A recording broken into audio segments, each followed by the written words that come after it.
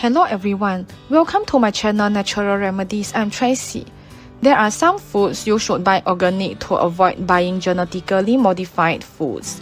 While proponents argue that GMOs can increase crop yields and reduce the need for pesticides, concerns have been raised about their potential impact on human health and the environment. Today, we will explore 8 genetically modified foods that you might want to consider avoiding. It is best to choose organic varieties of the foods mentioned later, as the use of genetic engineering or genetically modified organisms is prohibited in organic products. Now let us see what kind of food you should buy organic to prevent buying genetically modified foods. 1. GMO Corn.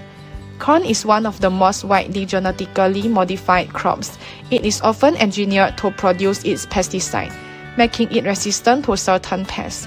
Unfortunately, these modifications have raised concerns about the long-term effects of consuming GMO corn on human health. 2. GMO Soybeans. Soybeans are another common GMO crop. They are often engineered to withstand herbicides, allowing for more efficient weed control. However, studies have raised questions about the potential allergenicity and negative health effects of genetically modified soy. 3. GMO Canola. Genetically modified canola is engineered to be resistant to herbicides. As a result, the use of herbicides in canola farming has increased, potentially leading to environmental and health concerns. 4. GMO Cottonseed Oil. Cottonseed oil is extracted from the weeds of genetically modified cotton plants. While it is commonly used in processed foods, it is high in unhealthy trans fats and may have negative health implications. 5. GMO Papaya. Papaya crops in certain regions have been genetically modified to resist the ring spot virus. While this modification has helped save papaya production, some consumers remain concerned about the potential long-term effects on human health. 6. GMO Sugar Beets.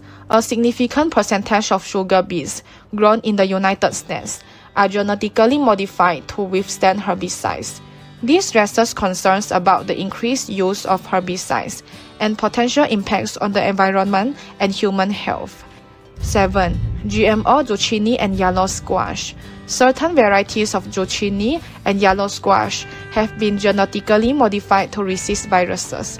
Consumers may want to be cautious about consuming these genetically modified vegetables.